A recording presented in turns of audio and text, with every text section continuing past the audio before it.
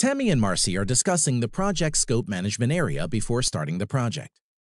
Tammy stated that she understands their overall goal, but she's not quite sure of all the aspects that must be included.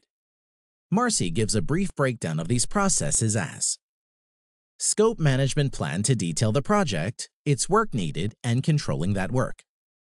Collect the required documentation and manage the stakeholders' needs and requirements. Define the scope of the project in detail. Create the WBS, dividing the tasks and activities into smaller, more detailed descriptions. Validate the scope of the project to formalize the acceptance of the project. Control the scope to monitor the status of the project and any changes that may occur in the baseline as the project progresses.